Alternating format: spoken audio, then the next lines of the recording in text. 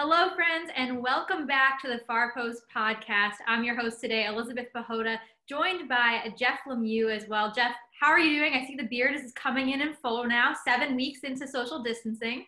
Yeah, it's a little scraggly, but you can't tell quite as much on the computer screen. The major problem I'm running into with the podcast is that I'm running out of new hoodies to wear. I think this is like our 8th show, and I've worn a different hoodie for each show. I'm trying to get all gussied up for the fans, and I think this is like my 8th hoodie. I'm running low.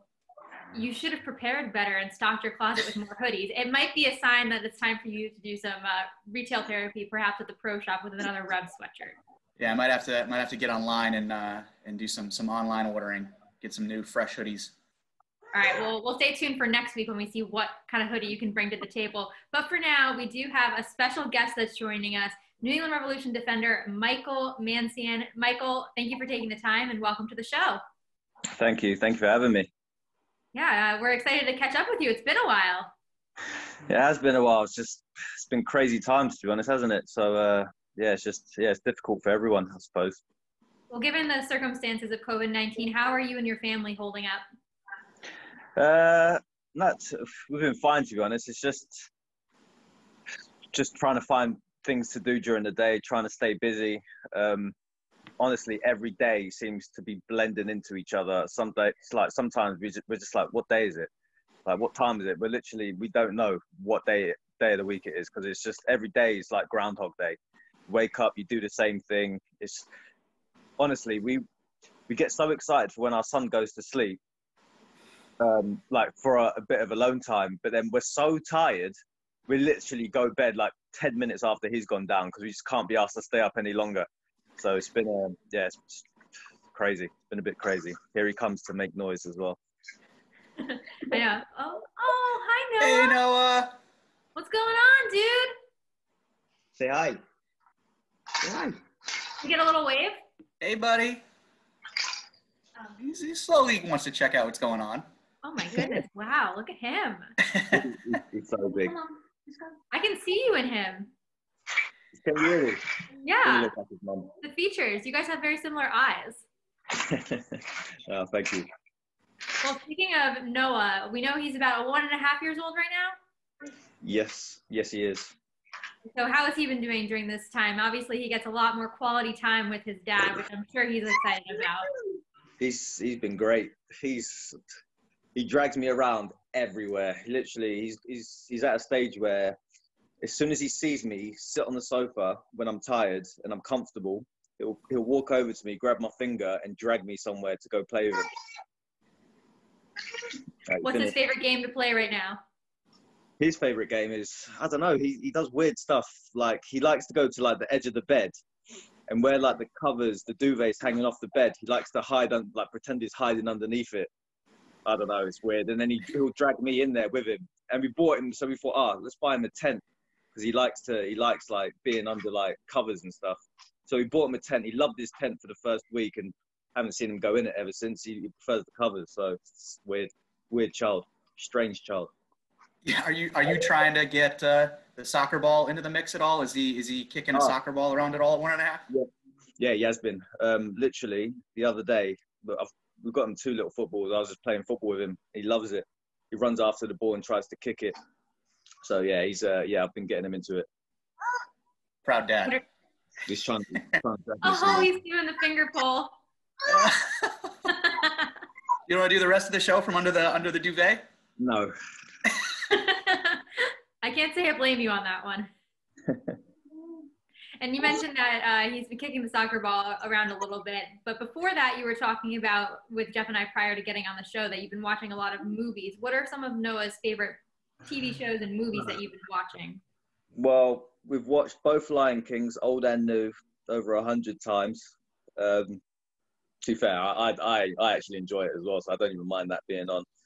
That's my favorite Disney movie. Yeah, he loves it. He likes Wreck-It Ralph. Another good one. Wreck-It Ralph. My missus is trying to embarrass me saying that I love Wreck-It Ralph, but he loves Wreck-It Ralph. What other ones has he been watching? Up. He likes the film Up because he likes all the balloons. When all the balloons are on the TV, he gets really excited and starts shouting, "Wow!" And he likes Mickey Mouse Clubhouse as well, to be fair. He loves that. He loves Coco. Loves Coco. I've seen that a million times. I know every single word from the film. So yeah, that's it really. Now, are there any, I feel like it's always interesting talking to parents of young kids because they talk about the shows and the movies that the kids watch, and it feels like there's always one that the parents hate, cannot stand. I know a ton of young parents have talked about like the show Caillou. They're like, my kids love the show Caillou and I hate Caillou. Is there anything that Noah really loves to watch and wants to put on here? Like, not that again. Anything you just can't stand? Yeah, it's a show on Netflix called Baby Bum. It's like all the nursery songs. Oh, it's so annoying. I hate it. I've listened to it so many times, but he loves it. That's the thing that like maybe before like he's going to bed, like we'll make him a bottle, we'll put that on, and he gets excited. He'll sit on the sofa, drink his bottle, and then like half fall asleep. But yeah, that's the one that I can't stand because I've listened to it ever since he was like a baby. How often do some of those theme songs get stuck in your head? All night. You end up humming them and you don't even realize you're doing it in your head. It's so annoying. Literally, we've just gone for a walk, me and my missus as well. We took him for a walk, and on the walk, I was humming a tune that's obviously from one of his programs. I'm like, what's that from? And it's stuck in my head. Sorry, he's trying to drag me places. I can't come, baby. 1 second. Sorry, guys. No, okay. this is life right now, man. We love We're getting a glimpse. Every day.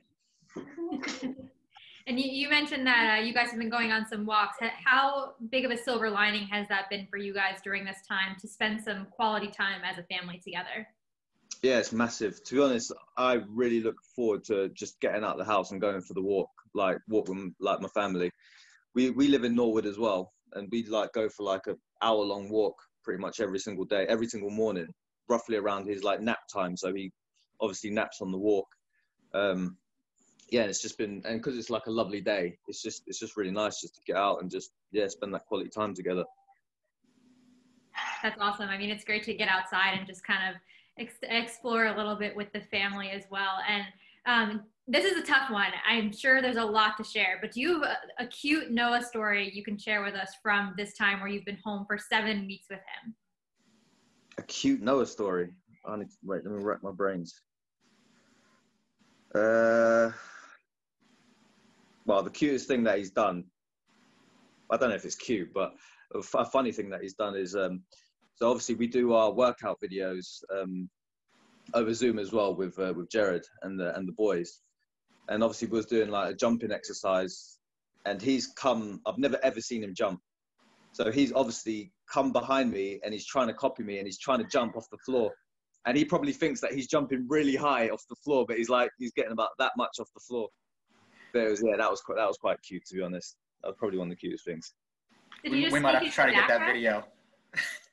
Say that again, sorry? I was just said we might have to try to get in touch with Jared to get that video. I've got it on my phone. Yeah. Yeah, I've actually got it. I did post it on my Instagram story, I think. All right. Yeah. Oh, that's so cute. And I know you mentioned that you're in Norwood right now.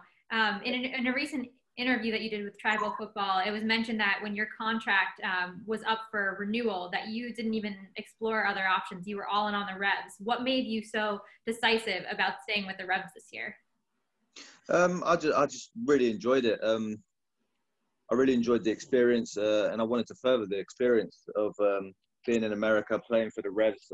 I just felt like I was starting to settle down here as well, so I didn't want to move my family to America for like a year and then have to move them straight back to England, because I know I'm going to probably eventually end up living in England. So while I have the chance in my career to do something like this, I would want to do this, to be honest, to explore. How has your family adjusted to living in Massachusetts? Yeah, fine. My missus has got everything on lockdown, to be honest. She knows everything, like what's going on, and she's good friends with Till's missus, Katie. So they keep well informed. So no, she's up to date. I just follow what she's doing, to be honest.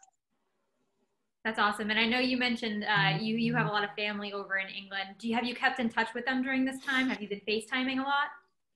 that's all you can do, to be honest. Sometimes you're so bored, that's all you want to do is just see what everyone else is doing. Yeah, to be honest, we keep in touch with all our family. We speak to them pretty much every single day. Just even if it's just my mum just wanting to see, like I literally call my mum. She'll say hello to me and then we won't speak for about half an hour. She just wants to watch Noah, what he's doing. So I'll literally just show him what he's up to and stuff like that. And yeah, just been keeping in contact with everyone. I can't say I blame her. I mean, from the small glimpse, it seems like he's very entertaining. Yeah, he is very entertaining. And to be honest, we have a quiz night as well every Friday with our family. Like a massive quiz night over Zoom, which is, to be honest, we actually look forward to doing. Like we really look forward to doing it now. It's yeah, it's fun. Is a quiz night similar to a game night?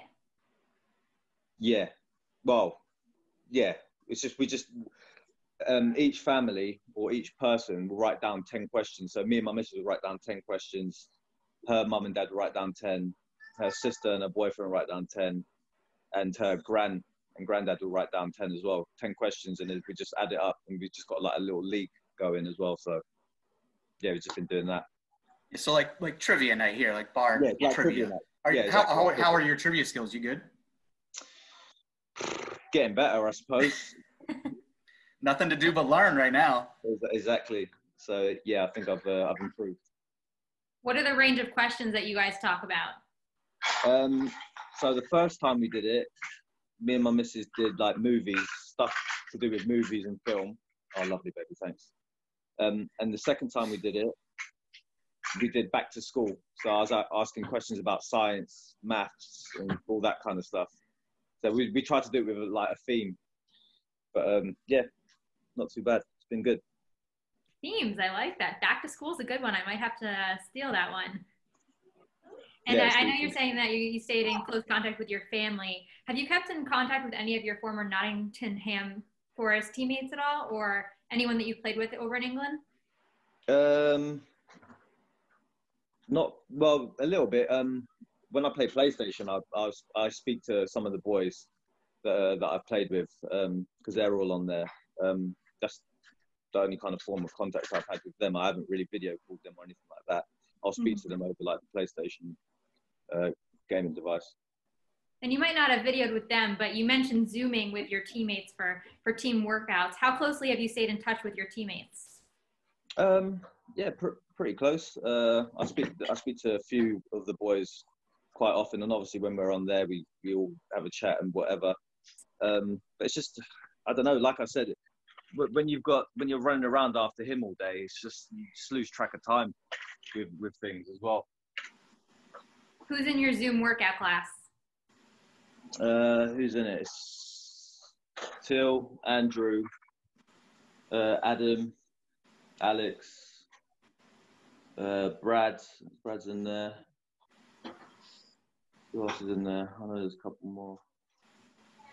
Steph's in there. We've interviewed quite a few of those guys on the podcast, Jeff. We really are just rotating. It's been the same group. It's like 5 weeks in a row. I think every guy we've had on has been in the same group. Are there any guys in that group who have had any trouble with the technology? Because obviously we're in a situation now where the only way anyone can really interact is getting on Zoom. It feels like anytime you get on a Zoom call with like 10, 15 people, there's always that one person who like can't get the camera working, can't get the audio working. Is there any teammate who's particularly had trouble with the audio? Nah, we've been sorted, to be fair. We've been good. Everyone, no, there's been no problems. Have you had any contact with Bruce? Has Bruce been good with the technology? Yeah, we had a team meeting a few days ago. Yeah, he was fine. He was good with it. I think Luis was the one that struggled to get on the call. But yeah, everyone else was fine. From some of your teammates that we've talked with, in particular, I think it was either Seth or Teal mentioned that the Zoom workouts are actually pretty hard. How strongly do you agree with that statement?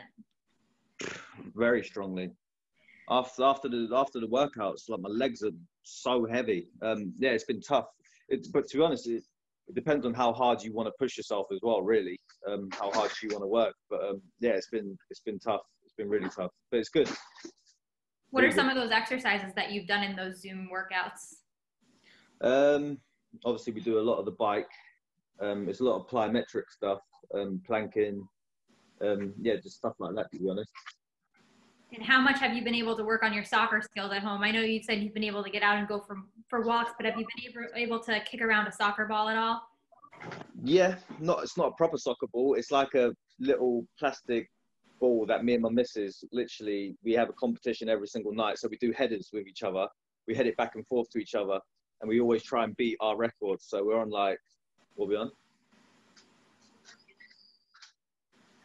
We're on about 227 like back and forth headers, and we get really disappointed when we drop the ball, and that's decent. 227. She used to play football as well, so she's pretty good. Yeah, and just that, and I'll just do kick ups in the living room while Noah's like trying to run around and grab the ball, and I'll just be flicking it over his head. That's the only football that I have been able to touch.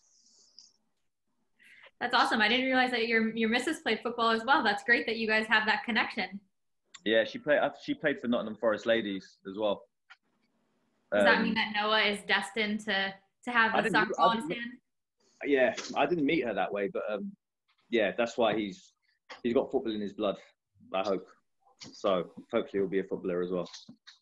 Well, it sounds like you have the headers to keep your head in the game. But while it's tough to not be at training right now, it's also tough mentally to not be on the field with your teammates competing. How have you kind of kept yourself mentally sane during this time? To be honest, like I said, that every day is just blending into one. If it wasn't for him, then I think I'd go crazy, because he always keeps us busy. And to be honest, I've been doing Bible study as well with a few of the boys as well, and that's kept me going during the weeks. I look forward to doing that. Yeah, just little things like that have kept me going. And looking forward to be honest, really look forward to, like, we order Hello Fresh. I don't know if you know what that is. Yeah. So Meal service, right? Yeah, so we order meals. So we look forward to making those meals with each other every single night. So that's been good as well. Well, that's a great segue to another topic we want to hit, because while training's important, something that's maybe even more important during this time is what you're eating. So what are some of the meals that you've been cooking? Just healthy meals. My missus has just literally made some food for me right now. So it's like chicken and pizza with salad and stuff like that. So yeah, I've been trying to keep on top of eating healthy. I've had the one or two cheat days where I've eaten pretty bad, but I've tried to stay on top of it. What's your favorite cheat meal that you've had? It's not so much a cheat meal. It's more like I love biscuits. Well, you don't call them biscuits. What do you call them? Cookies. Like digestive hobnobs. I don't know if you know what hobnobs are.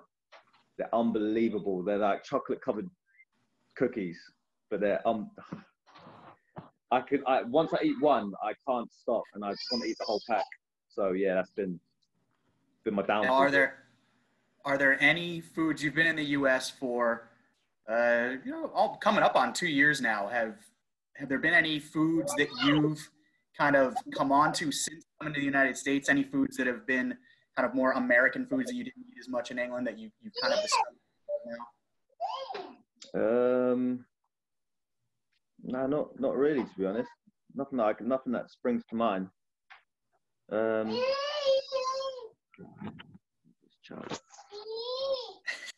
Hey, buddy.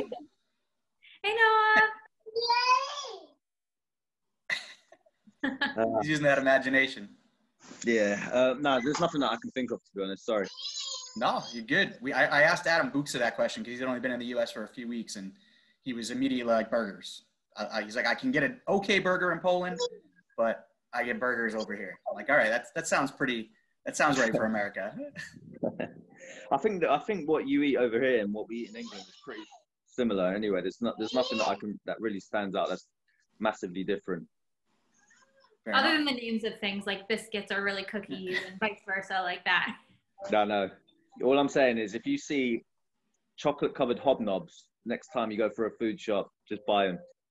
All right. With a nice cup of tea. With a cup of tea, oh my God, it's game over. Game over. That sounds phenomenal. And Michael, you mentioned this must have been right after you started with the Revs. We did a Thanksgiving piece with you and Andrew and some of the players, and you mentioned that you love custard. Have you had any custard during this time? No, I haven't, to be honest. I haven't had custard once.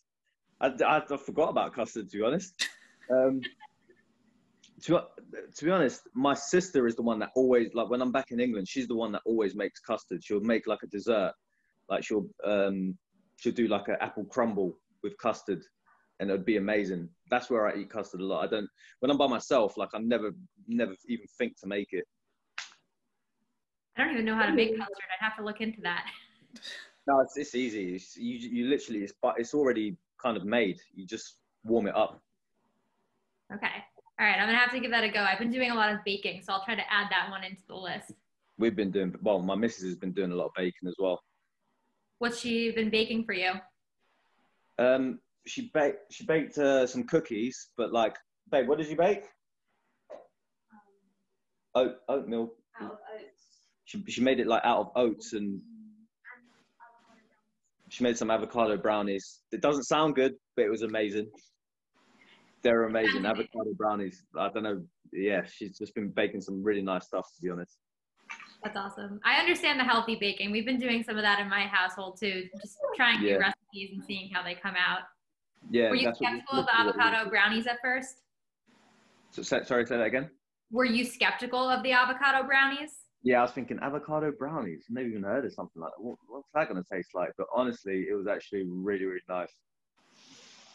Sounds like you guys did a good setup. Yeah, well, she'll come across something on Instagram or somewhere and be like, oh, I want to try that. And goes and tries it, and it ends up being really, really nice. So I've been enjoying that.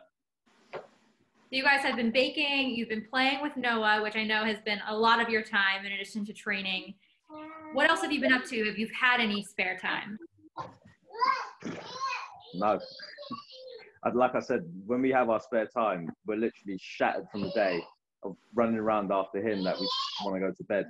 We watched a couple of shows. We watched Ozark, recently finished Ozark, and we really enjoyed that, but we haven't really found anything else that's been on that kind of level for us. So yeah, literally we're shattered. We make dinner and we pretty much head to bed. This is probably a different type of time for you guys, just because even in the off season, you guys have the ability to go out and go places, go home. But right now you're inside with Noah most of the day. Have you learned anything new about yourself as a parent from spending so much time like that? No.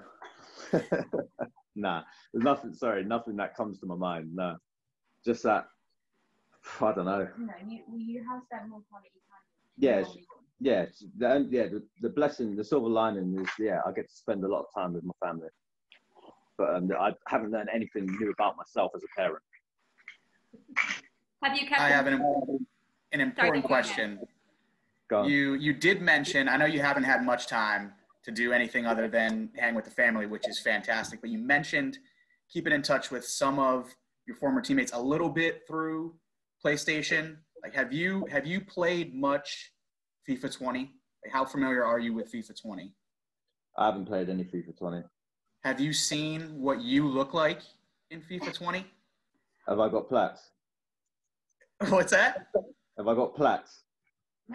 I don't know if I know what plaits is. Like braids? Yes. Yeah. Yeah, so cool. So I've got, this is the front shot. This isn't too bad, but that's the front shot in FIFA 20. But where it gets great. Can you show that again? My missus wants to see. Can you show that one again? You can see from the back they've got them going halfway down your back too. Man. But that's how honestly, my hair used to be like that though. But how long has it been since that was your hairstyle? Like 7-8 years. Yes. Seems weird that FIFA still got that hairstyle in there. I think they tried to just embarrass me on purpose or something. I don't know. You might have to bring it back just so that FIFA's accurate. Nah, no chance. You don't think by the time quarantine's done, your hair won't look like that? To be honest, I found a new barber. My missus has been barbering me, and she's been I need a haircut today, to be honest, but she's been doing a really good job. So my barber in England has video called us and walked her through how to cut my hair, and she's cut my hair really good a good few times. So I think she's my new barber. Were you skeptical when you first let her cut your hair? To be honest, I wasn't expecting much anyway. I was just like, hair grows. We're here for I don't know how long, so I wasn't too bothered. And the first time she cut it, it was actually quite good. I was like, oh, that's actually not bad. And the next time, my barber actually called me when she was cutting my hair because I posted a picture. He was like, "I'm here to save you, bro." I said, "All right, cool." And he walked her through like what to do, and yeah, she's done an amazing job. And yeah, so she's been cutting my hair. So right now, I'm not even worried. I just trust her. So you haven't found any new talents, but your wife has found out that she secretly has barber skills. My wife has found out all sorts of talent. She's doing her own nails. She's doing all sorts of stuff. Cutting hair. She can now bake. Great time to learn new things. And I know we talked about keeping up on FIFA a little bit with Jeff, but have you kept up with your teammates on social at all during this time? To be honest, I haven't been going on social media that too much. I haven't really been on social media. I haven't really been on Instagram or anything. Sometimes I'll post something, but I'm literally just clicking and posting it, and I'm not really searching through. Because I just can't be asked. I can't be asked to go through it all. It's just too much. It's too much. My missus loves TikTok, so I'm just hearing pure TikToks, and I just can't be asked to listen to what's going on. Well, I wanted to ask you about TikTok because Andrew Farrell put out a lot of content on his TikTok account, and one of them was a video where he kind of made alter egos of different types of player personas coming into the stadium before games. So, you have your eager rookie, you have your second-year pro that's a little too cocky, you have someone that just has like too much swag. Have you seen that video at all? No, I haven't. I'm going to look for it though after this. I know. I think you got to look for it. Should I pull it up, Jeff, or should I get the reaction? I mean, if you could get it up quick, yeah. I'll grab it right now. It's pretty special.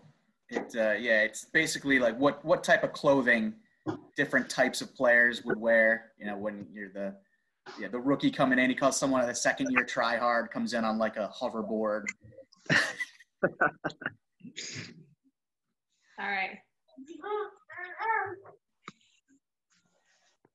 Well, why is there no sound? Yeah.